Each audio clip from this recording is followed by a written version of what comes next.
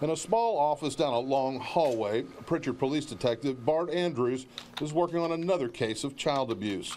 Most cases are of a physical or sexual nature, but all also carry with them a level of emotional distress.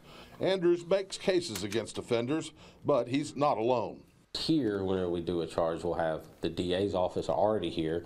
We'll have DHR, we'll have USA Hospital and their nurses and all these counselors that have done more forensic interviews. And so when we have a lot of people when we decide on charges.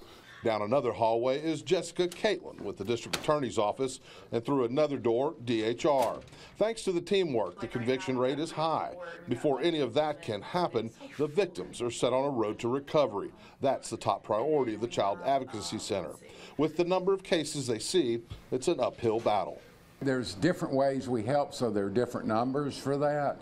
But we'll have close to 500 new cases every year.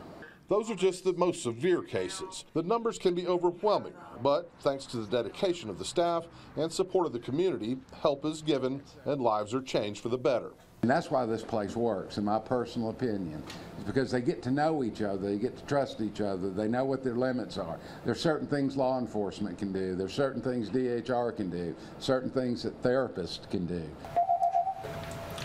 Good morning, Alex. Mary speaking. The staff is dedicated, but it also takes money. Of the annual budget of $780,000, only a small percentage of that comes through government funding or grants. Most is through people just like you.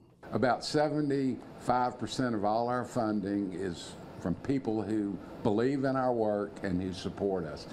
Reporting from Mobile, Hal Sherrick, Fox 10 News.